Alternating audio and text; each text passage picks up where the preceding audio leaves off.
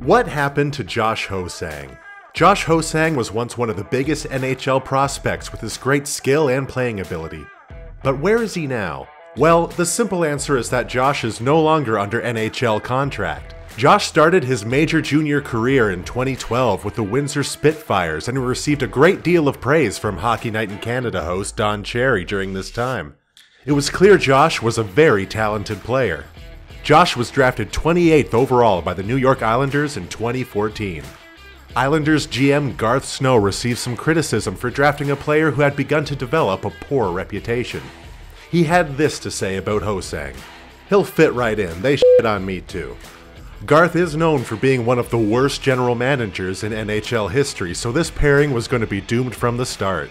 Josh would attend Islanders training camp in 2014, but would be sent back to the OHL where he had a great season. However, in 2015, Josh failed to report to the first day of the Islanders training camp on time, and Garth's tune quickly changed.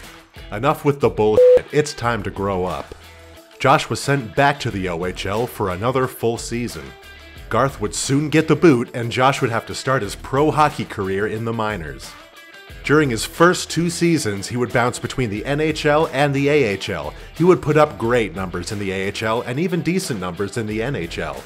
It was clear that Josh Ho-Sang had the talent to play in the NHL, but his defensive game needed work. At the start of the 2018 season, Josh was asked by GM Lou Lamoriello to change his jersey number, as Lou has an archaic policy which prohibits players from wearing any jersey with a number higher than 35. This passé request definitely didn't help the relationship between Josh and Lou. But things really came off the rails in 2019 when Ho-Sang requested a trade. Ho-Sang became frustrated with being sent down to the minors, and the relationship with the Islanders was broken. Lamoriello was unable to trade Ho-Sang after clearing waivers.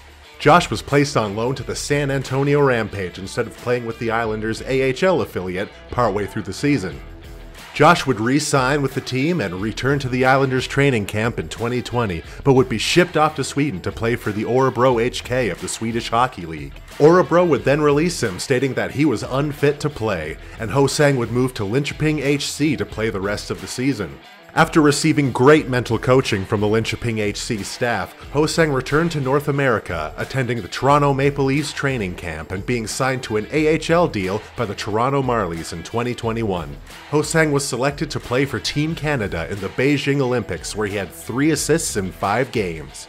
His season with the Marlies would end with moderate success, and his future with the team is unknown at this point. And that's what happened to Josh Ho-Sang. Make sure to subscribe to Outside the League for hockey content you can't get anywhere else.